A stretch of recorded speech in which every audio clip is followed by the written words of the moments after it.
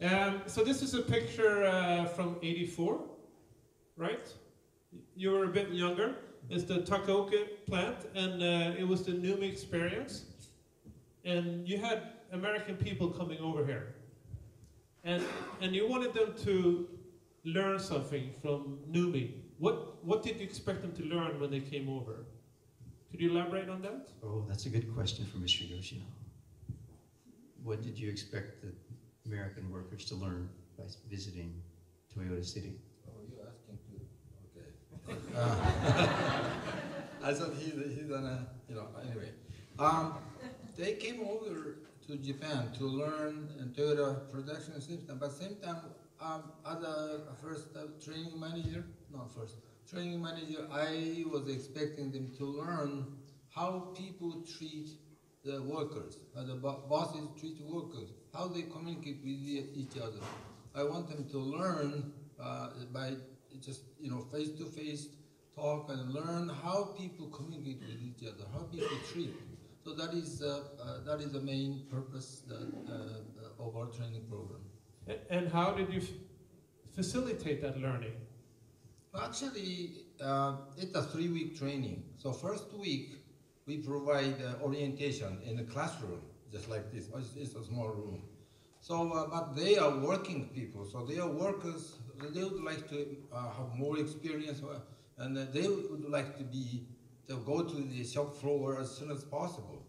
So we provide an opportunity for them to spend as much time as possible in the shop floor rather than in the classroom.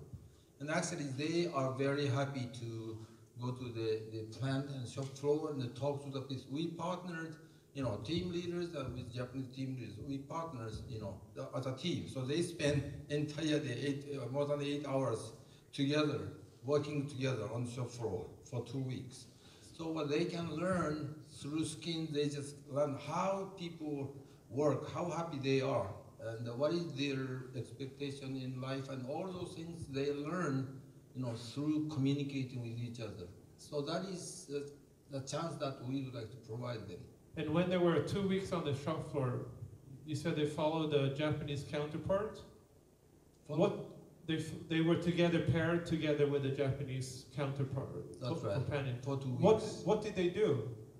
Actually, they work just like Japanese workers, and of course they are not familiar with the way they work, just like Toyota. So sometimes they're slow.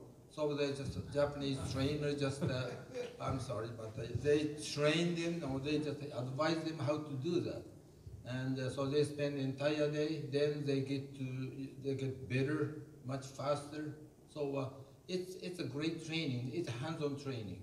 Hands-on training. And by your partner, so same level. So it's a great training. It's rather than in the classroom, but it's put them over there. You had team leader, supervisor over, and manager. Actually, yeah, team members. Above team members, we have team leaders. And above team leaders, we have group leaders. Those are hierarchy. Then we have supervisor up there and section manager.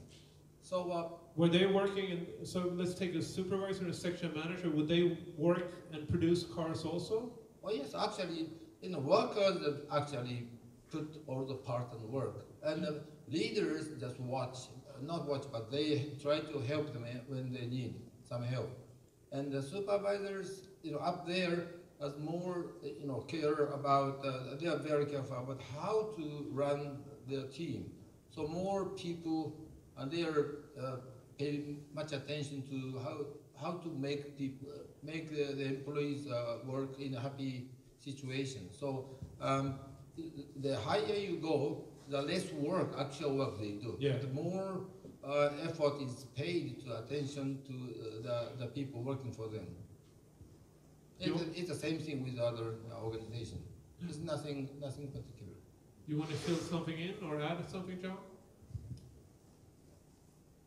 So one thing I could just add, it's partly the same thing, but Lean, the way we think of it, or the Toyota system, is nothing if not and we've heard some of these words today, a social and a technical system. So what did we want them to learn? The technical side of how to build a car, the Toyota way. But the other was the social side. So that's what they were experiencing also alongside their counterparts. And it began, actually, from the very first day. This was the first day when the first group had arrived, June 4th, 1984. And the first thing that Mr. Yoshino would do would be to memorize all the names. You just mentioned you haven't memorized the names of everyone here yet. You would like to. But he would memorize all the names in one night. He'd write them all down. We would take this photograph and then draw on the back of it, you know, one of those little like silhouette drawings so you can see all the faces and write their name there. Then he would memorize all of them. And then the next thing he would do, little known story, he would take that and go down to the police department. And he would tell the police department, if any of these people get in trouble these next 2 or 3 weeks, call me first. So this was a grand experiment. You got to remember, now in 2018, everyone's, of course, it's lean or Toyota way. You can do that anywhere. At that time, no one knew that. And even Toyota didn't know, because Toyota had never tried to take its system in a holistic way outside of Toyota City, even other parts of Japan. It's a very, as Mr. Yoshino said this morning, it's a very unique, or anyway, a special part of Japan, right in the center. And the idea that you could do it anywhere wasn't known. And Toyota, I think, as lean thinkers, we're also, we're nothing if not, you know, believers in social technical systems, but also empiricists. We really want to know, does this work or not? And we want to prove that and see the actual facts. And so it had never been done outside Toyota City. So the fact that this could work in California with this workforce, no, we didn't know. It was a grand experiment. And there was a lot of, there were many eyes on this. Is this going to work or not? In fact, this very group, when they were working in the plant, the Prime Minister came. Japan came to look. He actually went to the plant to look at what was going on. So we didn't know. It was a grand experiment. And so that included things like, are these people going to get into trouble at downtown every night? And so he made sure that he was going to be able to keep an eye on things and make sure that no one got into trouble. So it was a lot of fun, right? It was a lot of fun. So in the dormitory where they stayed, actually, we took one room and made a little bar. We called it what, the Fremont. It was in Fremont, California. So we put a sign there that said Fremont Bar, right? And so we would go there every night, and just after work, and just talk to them, just hear what they thought, what they thought they were learning, and we were learning alongside. So if I understand it correctly, it was hands-on training in the real environment paired with someone. And also it's very personal to respect that person coming over. To connect to them. Yeah. To connect with them. And I also would like to draw, I like to make I was listening closely all day. I have 10 pages of notes as everyone was talking, try to learn. And Denise started out, Professor Carvalho started out this morning referring back to the first paper written in English. You asked for confirmation that that's really the first paper in English, and it is. I'm quite sure. Here it is. And here it is, cool. Yeah. And good job. Wow. That's very impressive. But it's got the two parts to it that we often forget. You know, and in a forum like this, we don't forget. We'll say it. We're all smart people. We think of these things. But it's really, there's the technical part. You can say that's the technical part on the top, right? Reduce cost in many ways. And then this other part, the words are just amazing. Treat the workers as human beings and with consideration. I mean, that's just really remarkable. And that is at the core of what this is. Those two things together, not one or the other. But and how they interplay is, I think, something we're all still trying to figure out as we think about how to educate people or make this happen in other organizations, other countries, is how to get that blend just right, I think, is what we're always working on. So thank you for showing everyone that. If you haven't read that, you should. 1977. It's a bit strange English, right? But it's a very nice thing to read. There's a lot of depth to that, including the technical part. It's got Kanban algorithms in there and everything, as well as the kind of the social side. So we all know about the PDCA here. This is what you wanted them to learn. How did you check that they've learned this? Well, actually, every time, you know, they just, we prepare the bus to take them to the plant from the dormitory. So in the evening, probably around 5:30 or maybe 6 o'clock, they come back to the dormitory. And they were sleeping in the same dormitory? Same dormitory. Yeah. We have a dormitory over there and for the employees, but we changed it to kind of hotel. But it's there's no no nice bars or restaurant, but it's a dormitory, especially for Nyumi people. And you gave them a curfew. Curfew. You gave We put these- a curfew. What? Could you go back to that photo of the people? Yeah. He gave them a curfew. Yeah, because They hadn't had a curfew their whole life. A curfew means they had to be back and in bed by 11 o'clock, 11 p.m. You warned the police and you gave them a curfew. Yeah, because I was so worried about, because they are new, most of them have never been outside of state of California. So they don't know anything about Japan, anything about even, they have never been outside of California. So anything may happen. And at the time, 35 years ago, it's foreigners walking on the street of Toyota City, none. So it's people just watching them. So I was so worried about anything may happen.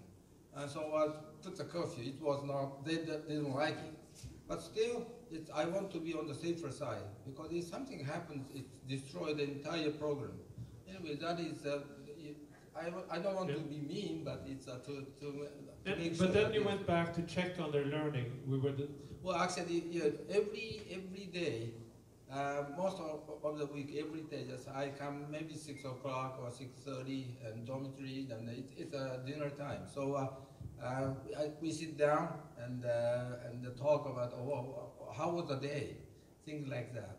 And it's that I keep going them, ask a similar question to most of the people I run into, and it was great experience, because day by day, the reaction or the comment I receive from them is slightly changing every day. And it was a great experience. Particularly, I'm talking about George Nano. George Nano is a very militant labor union leader, but I did not know that when he came in. And for some reason, I did not know that. So I was just very nice country boy type of guy. He's old. Anyway. He's very soft-spoken guy. So I thought, okay, he's nice guy. I did not know that he's militant. And then at first, he started with a kind of negative impression. Okay, Yoshino-san, we learned so many things in the first week about all the concept, but still we cannot understand it. And we spend entire day and watching everything. Well, I understand it, but still we cannot put it. So it's a mixture of negative and positive. The next day, a little bit more positive comment. So every single day, his viewpoint, his comment is changing very slightly toward more positive, which is amazing. So it's not only one day, but through all those 2 weeks, I tried to listen to him. And so it was amazing that, his way of thinking is slightly changing toward more positive and more people-oriented, or more, not protective themselves, but more positive and bring up all the problem, openly. So something like that. It was a great experience. And most militant guy is like that.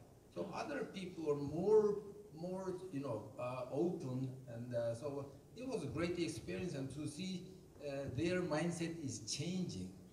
I'm not talking about culture.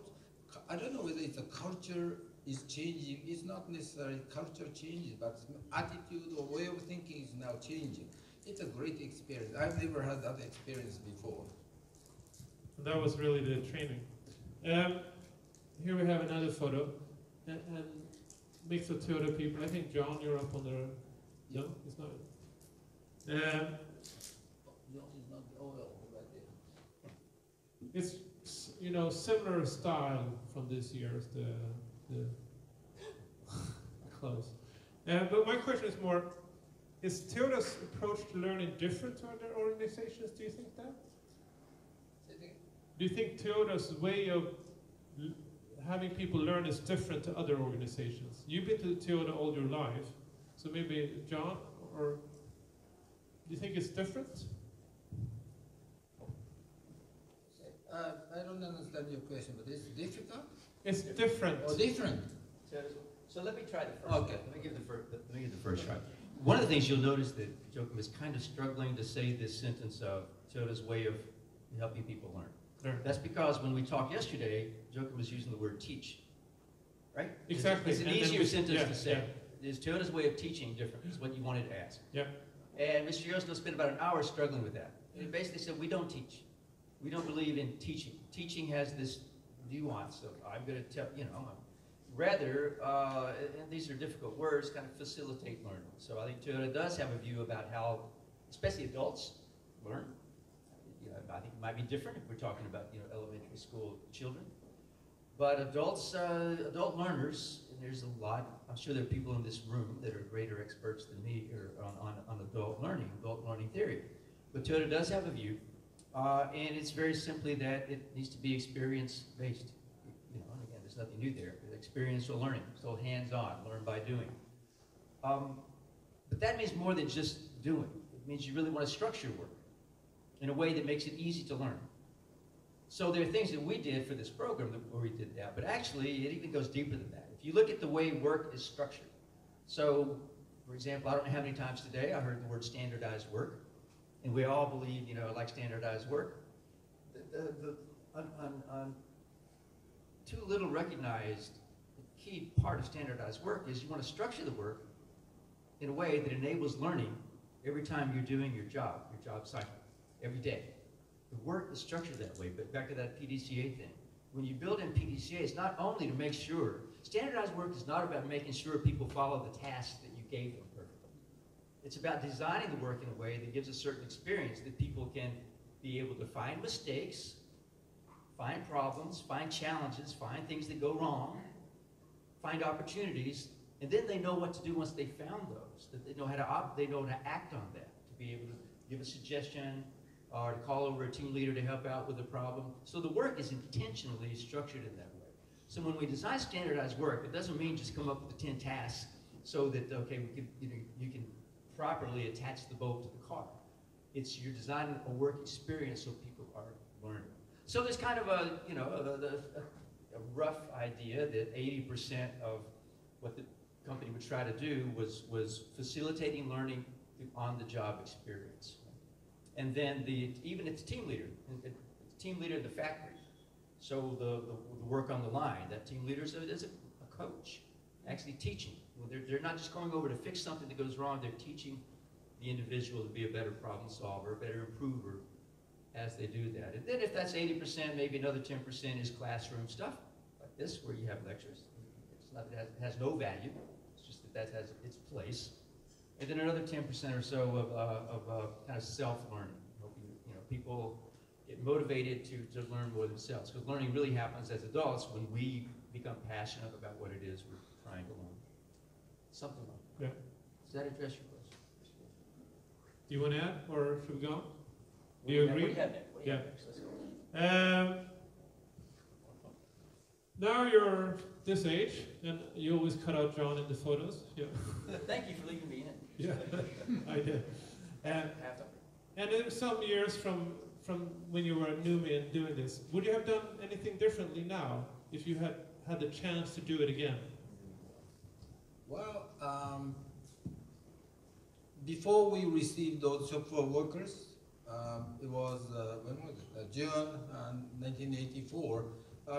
When was it? 2 months earlier, maybe April, May. So 1 month earlier, we received the manager class of NUMI, which are sent, of course, sent from GM. And so those people are very much different from working people. And so they stayed. So it's like paint shop manager. Oh yeah, paint shop manager. Plant manager are more closer to workers, but I'm talking about the administration, like public relations, the human resources, and the purchasing, and the production control, all those back office people. All those managers are very typical, I don't know what is typical, but typical GM people. So they came over to Japan and spent 1 week with us. And their attitude, their way of talking, their way of thinking, the way they respond to our questions is so different. Actually, they came in, I cannot compare, but because they came earlier, I was so surprised that the way they talk to us sounds like, oh, we are here, we are sent over here unwillingly, so just, I don't want to learn anything from you guys. They don't say that, but I sensed it. So these guys came over here to learn, or for sightseeing, or just spend some time. So I was so kind of shocked, and I was talking with John. John is how these guys are not so much serious about learning something, about getting something new. So I was so surprised. So to make a long story short, if we do that one more time again, maybe it's a similar program for the workers, but maybe we have to provide more hardcore training for those people, because managers are so important, their leaders are so important. If they are lazy or they don't care about the people, then people just can sense it. So maybe if I come back to the training manager again, then I will try to establish some very hardcore training program for them. Maybe 3 weeks, 4 weeks, or 5 weeks of training, and then that is what I would like to have done. So it's really the manager level you would address again. I think do so. something, try to something I different. think so, yeah. Okay, thank you, John. Uh, And you had the chance to For sure. Yeah. And we did, in subsequent programs, Mr. Yoshino left after NUMI to do other jobs with rotation, and I stayed also for a couple more years. I was in Toyota City doing this work for 5 years. And so after NUMI, we had a chance for Kentucky to do work on the Kentucky project, Ontario, and also the UK and other places. And so we did add more focus on the managers. But what we learned, but just to add a little bit even more to that, in the sense that we were so focused on and not confident if the workers would accept this or not. So we really just focused on that. Because it's worth emphasizing, I'm not sure how familiar everyone is with this case, this project, the NUMI project, but it really was a case from worst to best, and almost overnight, just in 1 year. And it was the photograph there, that was, in their previous life, it was a horrible workforce. So we had reason, Mr. Hughes had reason to be concerned about the police. Inside the old factory there was a room in that factory that was twice the size of this room, with a lock on it. The management was not allowed to go inside. Can you imagine? What was in that room? A casino. There was gambling, a casino in the plant. The management was not allowed to go inside. There was prostitution, there were drugs, there were fights. I knew a case where a couple of guys wanted to leave early, and so they put the plant on fire. This is the same workforce. So he was talking before about the union leader, George Nano. He had personally led illegal wildcat strikes that had shut GM down for 6 weeks. So this was the people we're talking about. But little did we know, so we were concerned, naturally. We weren't concerned about the educated, managers. So there are people who obviously know the right things to do. But it turns out the workers were fine. The workers were fine. And in fact, in every case I've seen in 35 years, the workforce will be okay. They'll prefer this way of working.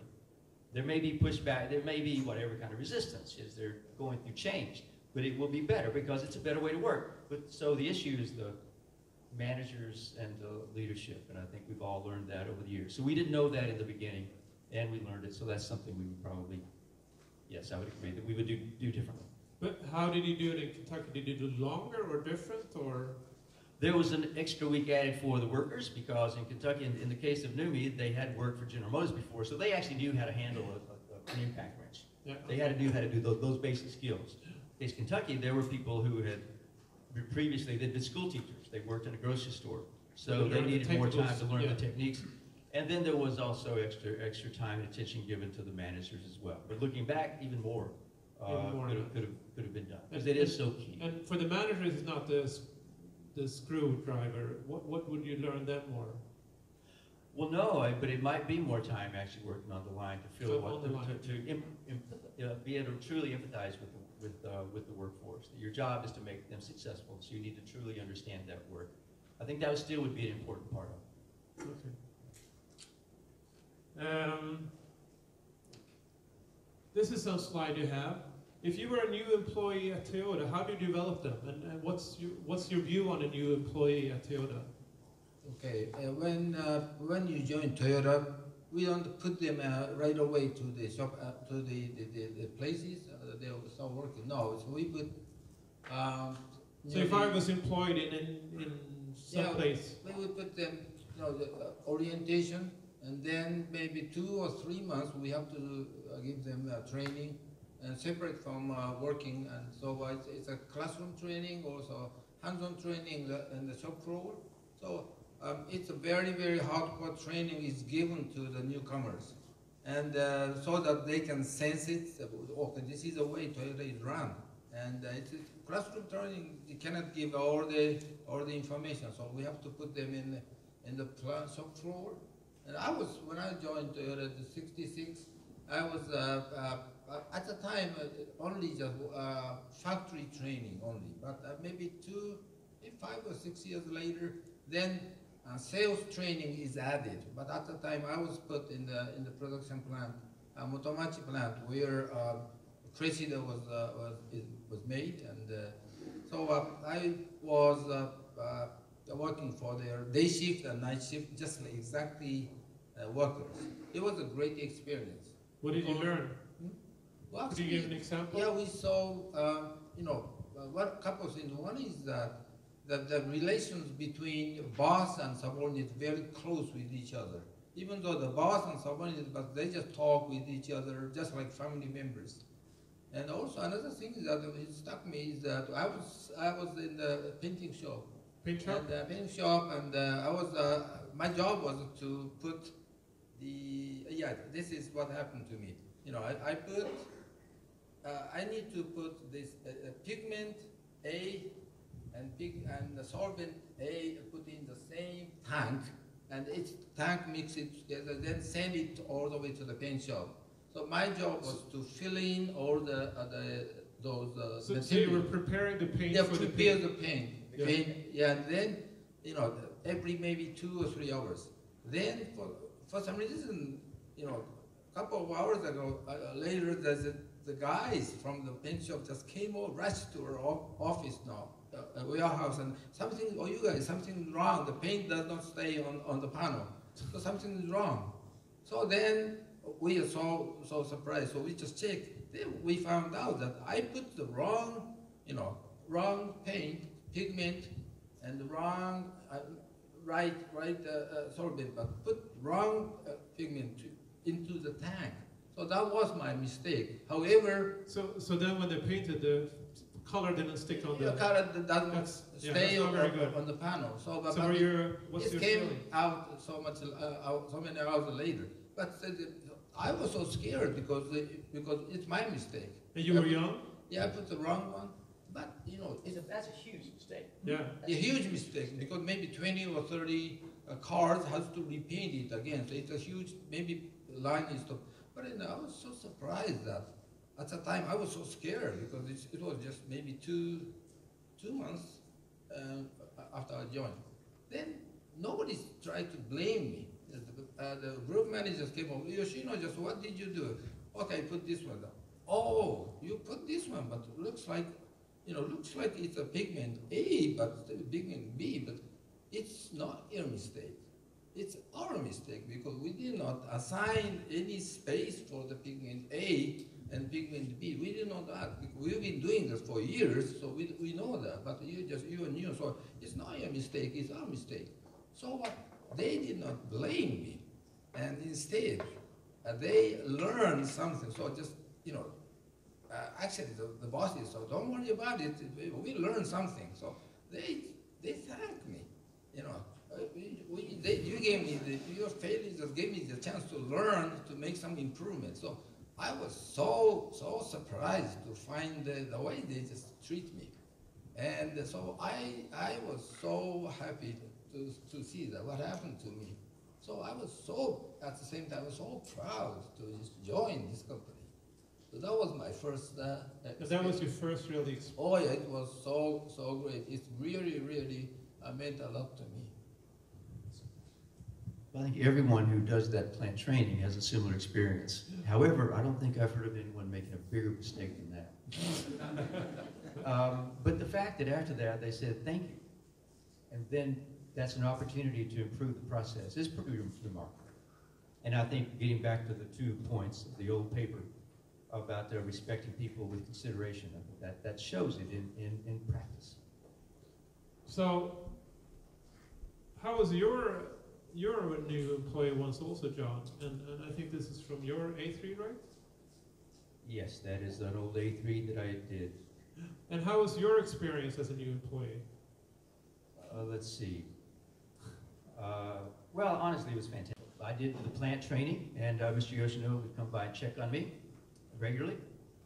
And I had a similar experience, in fact, where I was pulling the cord to ask for help frequently. And I had the same experience in terms of the focus was on how I could learn and how I could help identify ways to improve the process. And one of the outputs of that, I think, relates to some of what was the discussion today as well. So when we think of the kind of culture, and I'm like Mr. Yoshino, I'm kind of sometimes scared of the word culture. It's such a big word. It's kind of amorphous. What does it mean? But the idea of no blame, so that there's not a fear that you have a problem, you make a mistake, and you can truly raise that, know that. And you design the work, you design the environment such that it encourages that. And through the entire thing, you're trying to develop these thinking problem solvers. You're trying to develop people as thinking human beings, honestly.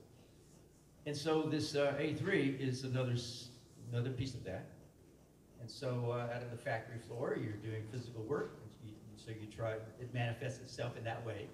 So here's your work, which is to mix the pigment and the solvent and mix up the paint and send it over to the paint shop. Okay, now how's that working? How can you make it better? You know, first of all, eliminate those kinds of opportunities for problems. But then we go back and, you know, we're working in the office. We're doing now we use the word knowledge work or terms like that. And so how do you do improvement, and how do you develop someone's thinking there? And there's where Toyota came up with this idea that Mr. Yoshino was so very involved in, that he talked about some this morning with Compro. And that's the idea, the basic idea of an A3 is you put all your thinking on one piece of paper. That's the basic thought. Give me all your thinking on one piece of paper. If it's got to be one piece of paper, how about using a big piece of paper? So it's A3 size. And from there, you can have a lot of conversation. You're sharing your thinking, I'm sharing my thinking, we go back and forth. It's a matter then of, if the work in the factory is easy to see, it's visible already, make it more visible. But then in an office, it's not, so where's the work taking place? It's inside between these ears. So how can you make that visible? So that's what this does. And so this is an early one that I did. Do you remember what it was? Or maybe it's not significant. Well, it would have been, I do remember when it was, because you can't quite see it there, but there's a stamp in the middle, and that is Mr. Yoshino's stamp of approval. Up here? So you have responsibility for it. Yeah, right. So that means it was within the first 2 or 3 years I was there, so probably about 1985, 1986, but that's where I'd gone through a process of trying to analyze some work that we were doing, and come up with a better way to go about it, which is all fine, but it's really the give and take throughout. It's the catch ball, the give and take. As I was writing something, I mean, I don't know how many iterations I did of this, but it was, I don't know if it was countless, but it was close to countless. And what was your role then, Isao? Well, As you see that my stamp is right there. That means approved. But when you approve, that means I am responsible for what this means. So we have to, bosses have to just spend a lot of time sharing his opinion, discussing or whether this is right or wrong. Just, I'm responsible. That's a sign. So that means we are the same page. And even though I'm a boss and he's subordinate, but still we are both responsible for this one. And so that makes subordinates feel comfortable, and then I feel comfortable that, I'm taking care of this guy. And so we just like family members. So this creates a lot of nice relations between boss and subordinate. And also, it's a great learning for us as a boss. When we are coaching something, we have to think it over and over again, deeper and deeper, and so that we can make a good advice. So it's probably we can learn more things than our subordinate and going through this history paper. you want to add something? Or? I'd like to add more. What do you, Yeah. what- Well, I was thinking, you said coach. How do you think you were coached, John? And what was was Isao giving you do this, or only asking questions, or is it a mix, or? So, gee, I have to be concise here. I could stay and talk about this all night long, and no one wants that. We're gonna go there. I'll tell you one kind of important point of tipping point for me, I guess, was about 3 years in, so around the same time as this, when it finally occurred to me as I'm thinking about this. So I was the first American there, okay, just to go back to, again, his fear about all these Numi people roaming around town. When I arrived there, not long before that, I was the only American, me and 70,000 Japanese. And I remember the first time that I walked in the cafeteria, and everyone looked, all these eyes looked up. What on earth? I was wearing a little jacket, and what is this person doing here? So it was a time of tremendous change that was occurring. And so every day was a learning experience, and we all have times in our careers where we really were learning a lot, right? It's not necessarily all 30, 40 years of a career are all full of learning, but there are times when you're learning a lot. And this was just, this learning curve was like this. And it was great. But it was only about 3 years in that I realized that in that 3 years' time, almost never was I given a solution to a problem like this. I was never given a solution. I was never told exactly, here's what you need to do. But the funny part of that realization is that it took me 3 years to notice that. Because they didn't tell you that either. They didn't tell me that either. And I was so clearly directed, though, in terms of what I was trying to do. I was so focused on what needed to be done. I didn't notice that no one was not telling me what to do. I was being given problems that they were going to do everything they could to make sure that the ownership stayed with me, that they didn't take it away. And what happens when you tell someone what to do? I think 3 things happen when you tell someone what to do. Number 1 is you take the ownership away. Why'd you do that? You told me to. That is taken out of the equation, the way that I was being developed and they were developing each other. The other thing is you take away the opportunity to think, which is obvious, but taking away the responsibility and wanting to keep the responsibility with each person is just huge. Now, the third reason you want to be careful about telling people what to do is you might be wrong, right? They know the work better than you do, so be careful. So you give someone the problem and you have them come back and propose solutions. It doesn't, in my American mind, it was, everything's a dichotomy, right? It's often a false dichotomy. So either I'm deciding what I do, or you're telling me what to do. This was neither of those. I was given responsibility to propose solutions, and as I proposed, I was getting coaching back on how to think it through better, how to think it through a different way, things that I had not thought of. And so when I would occasionally get told what to do by either Mr. Yoshino or my other boss, it had been that we had both failed. I had failed to think through to a better way forward, and they had failed to be able to mentor me, to come up with the right question, to come up with the right metaphor, or whatever it might take to kind of take my thinking to another level. So it took me 3 years to kind of notice that, because everything was so focused on getting the job done. We knew we had to develop an organization to build perfect high-quality vehicles in Numi, with a workforce that, with a horrible record. That we knew that was the focus. That was the overall challenge or problem. There was this problem to solve, but maybe that negative language can often be thought of in different ways, but it was a challenge. So how can we run experiments? How can we do things to learn our way to a better future? So this was represented, so this is all built into that piece of paper and others like it. Does that make sense? Yeah. Right. So when I first realized that, I did actually, you don't remember this, I went to you at that 3-year point and said, hey, is this what's going on? And you said, yeah, sure. I said, well, it would have helped if you told me that. And you said, well, Do you think it would have helped? that's a great question. I suppose not. I mean, maybe it would have shortened it, but it also might have made the experience less deep. The learning might have been less deep. This way, it was an experience. It was experiential learning that was very deep. I wondered that myself when I've done some trainings, not as long, but in Japan. And it's like, would it better to explain what was happening or not? I don't know. I don't know either. We'd like to think that there could be a more perfect way, to get there in a shorter timeline. Yes, but, I think it's true that we humans kind of learn through mistakes and failure. That's the strongest lessons we get. Does that mean you can allow, buses to run off the road and for a busload of people that I know right? So it's really a lot of complex questions here, to be sure. But I just don't want to let go of the fact that this morning, the admonition for all of us to avoid the copycat syndrome with the space shuttle, what have you, is so true. Yeah. So, and also we're sitting up here, I always feel remiss setting up talking about Toyota too much. In fact, I don't usually talk about Toyota a lot unless someone asks, because it's not about Toyota, and they're not perfect. They did manage to, in this place in Japan, something emerged there that was pretty remarkable, that I think we can learn from. But just copying them is not going to get us where we want to go, I think. So it's a matter of how we can use that as some sort of mirror to learn from.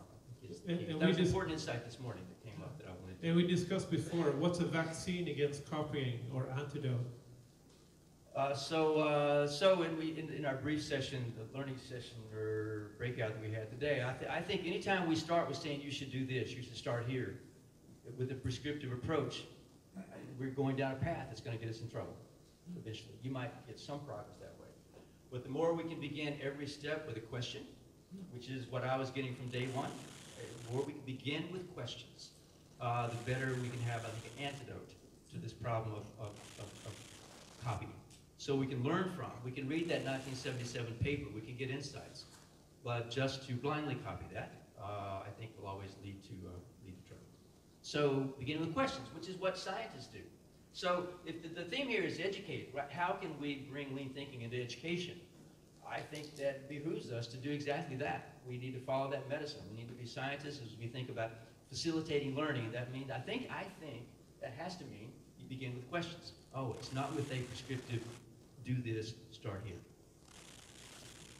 And that gets back, kind of back, you said Toyota is like 80% experiential learning, building cars. I don't think the people that come from university here are building cars. They have classrooms. So how can you get that on-the-job training in a setting like that? Okay, I'll take that one too real quickly. Actually, there were some sessions I had to miss today, but I think through closer collaboration between universities and companies. So projects. I think there were some discussions today of having students go work on projects, come back with an A3 report, that kind of thing. So this is me working on the line. This photograph was taken, by, at the instruction of Mr. Yoshino, who was standing there. And I was getting, so to do the work, if experiential, if we do believe, we have to believe, right? If you think about adult learning, you learn through experience. Therefore, and I spent years in the university as well. I spent 10 years teaching at the University of Michigan, so I know the challenges. But we have to find some way that the learners can be getting experience that brings these lessons home. And so if we can be finding ways for co-ops or finding ways for students to work on projects at companies, then we can start to have some blended model, I suppose, where there's didactic, teaching, and there's reading papers, there's reading books. But to blend that with some experience, I think is something we have to think of better ways to do. And that's why this gathering every year, I think, is so important. So we can share ways that we're trying, ways we're experimenting to do exactly that. You want to fill in? I think no. Yeah. We have some time left, and I don't want to take all the questions. So if anyone in the audience has a question concerning the matter we discussed, I'd like to open up. A good question. No, or a bad question. Any question. I have one, but it's not good. Too much pressure. Yes, Dinis. No, it's not good. No. But it's funny, maybe. No, it's not funny. Well, okay, we have to hear it now. Yeah. I didn't have any. I just said that, but I didn't have any. So any thoughts about this talk that you're thinking about and would like to learn a bit more and question? We'll just share. Yeah, we'll share.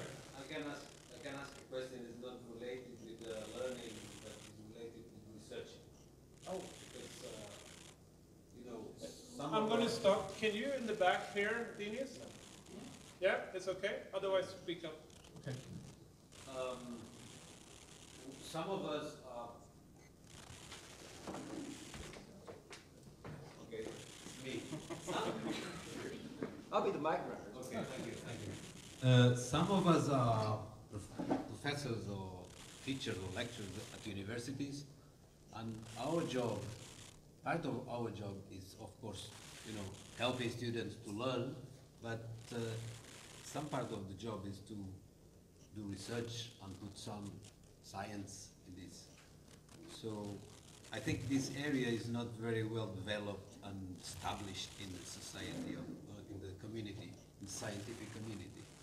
Actually, my colleagues, they looked at me and said, you do easy things, so they are not very complicated in order to be considered science. And actually, I think we can reach that, but I don't see exactly how at the moment. So if you could say something about that, would be very nice. I will say that I agree 100% we need that. And in fact, at LEI these last years, I kind of tried to initiate some things, and honestly, I don't know how to do it. But we have people that know how to do that, and I think we are behind. I think that's a reason. So lean has not been fully embraced, I guess. It's really a scientific discipline. And if it's not, then that's a problem for us in terms of bringing the change that we want. So I guess what I want to do is implore everyone to join you to think about how to do that. I'm going to give this to John Bacino, even though he didn't ask for it. I've been around this question for a long time. Okay. That'll save me. I just wanted to add a comment about whether it's science. Because now I represent the lean construction part more than the lean production. And within lean construction, it is actually much more theoretical. And you find lean construction in various universities that work with these areas. So I believe that there is people that actually work with these matters. So it's just a comment to that it is actually. Okay, thank you. We had a question. Yeah. So, what is your experience regarding the kata? So I know kata is not a term, as I know in Toyota. But did you experience some routines like Mike Rota describes in his book? And what is the difference from your point of view regarding A3?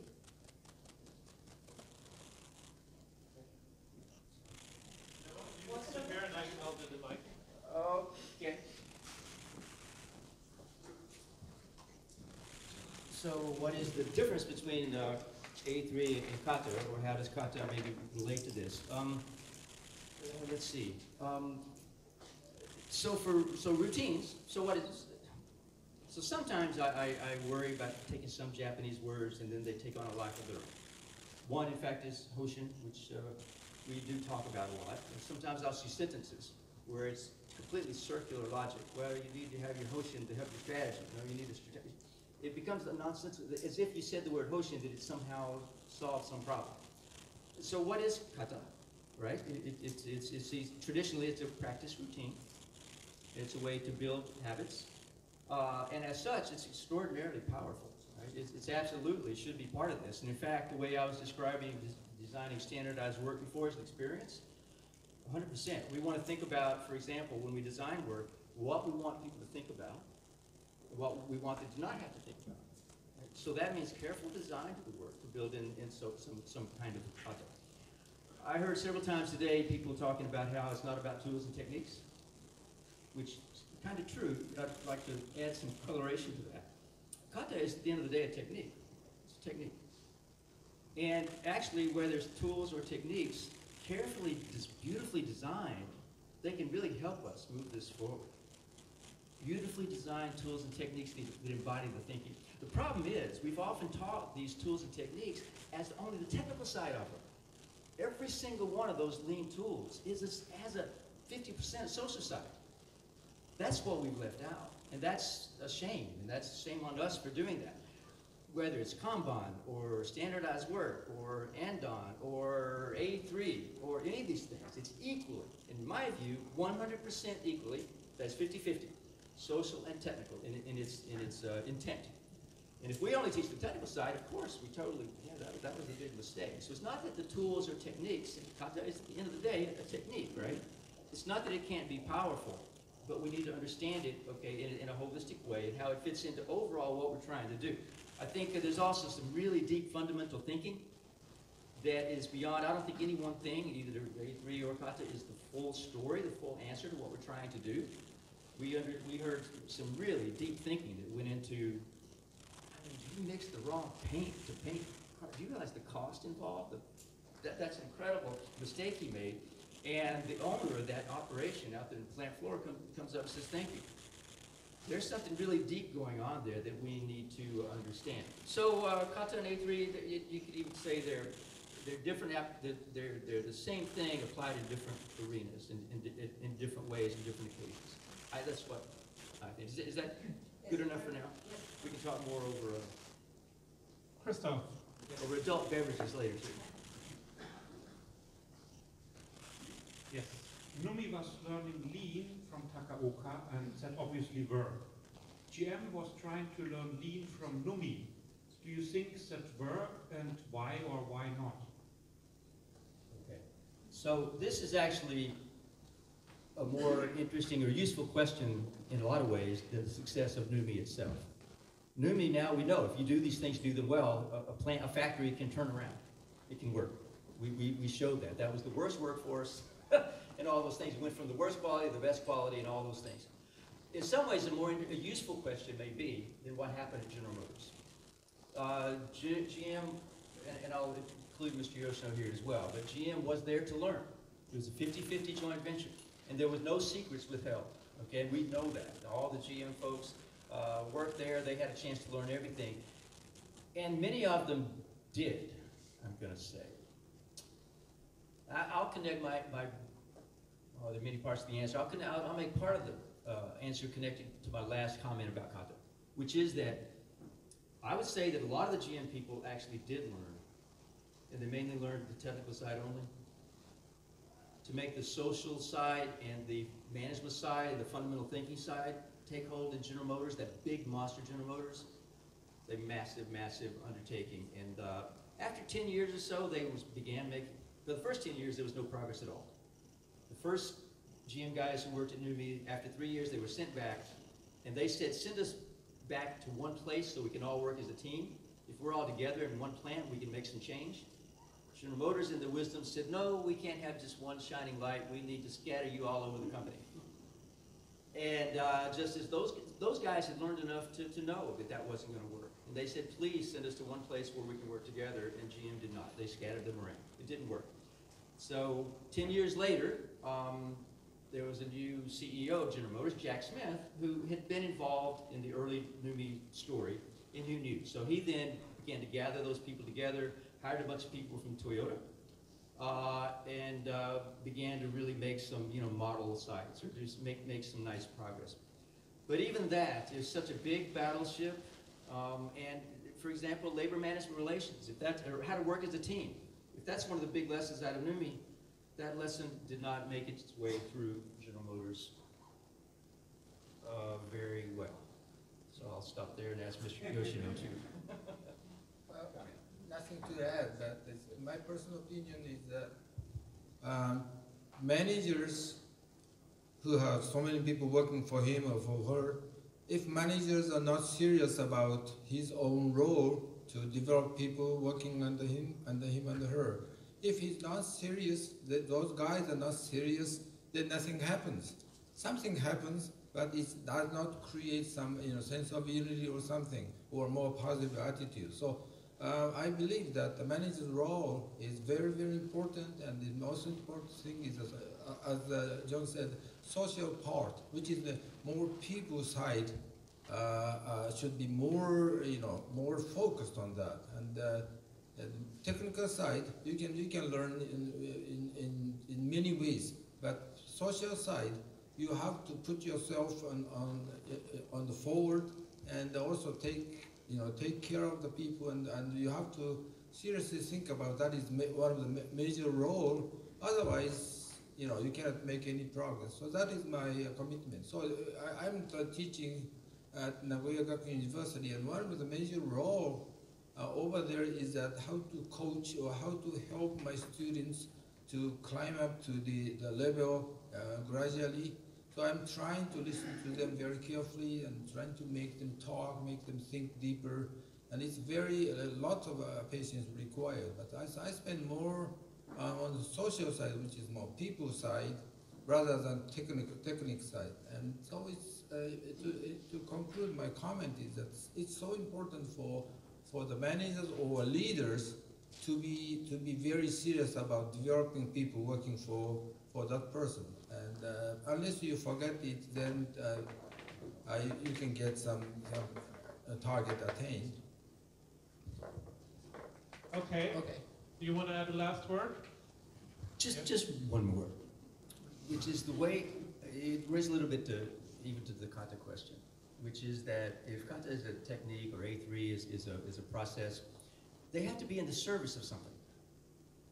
What is it you want to accomplish? What is your purpose? I think there's an underlying purpose question that has to precede anything that a company tries to do, an organization or a team or people get together. Why are you doing this? What is your purpose? In GM's case, what was the purpose? Shareholder value. Okay? I won't say that that's exactly wrong, but that's what it is. Is Toyota's purpose shareholder value? No. No, no. It's a holistic look at stakeholders and what's needed to contribute to society. The very underlying, so the purpose of this kind of change does require long-term and a very deep commitment to change. Now, if you're thinking about, 90-day stock price, that is not going to be supportive of this kind of change. So that's another thing I would add. Okay, they didn't learn the social side, but another is that the purpose, there's a mismatch. And so that's a big problem that we see as far as lean change in companies everywhere all the time. So what is your purpose? And Toyota can explain its purpose, and Toyota would have explained its purpose 30, 35 years ago. In fact, Toyota did, and when the GM folks would listen to that, they just roll their eyes. That's fine. We want the cost reduction, we want the better quality, we want, those kinds of things. But that's ancillary, that's a result in the Toyota way of approaching it. So their very purpose is different. So as far as what lean is, so if GM was trying to absorb lean and do lean to make money, Toyota is doing what it does, okay, and using lean techniques and tools to be able to serve a deeper purpose. It wants to make money, but so it can actually then contribute to society. That's what they would tell us. And I don't think it's just PR BS. I think it's true. I think there's decades of evidence that shows that it's a real, genuine purpose. Okay. Thank you. Thank you everyone for listening. Warm applause to John and Isao.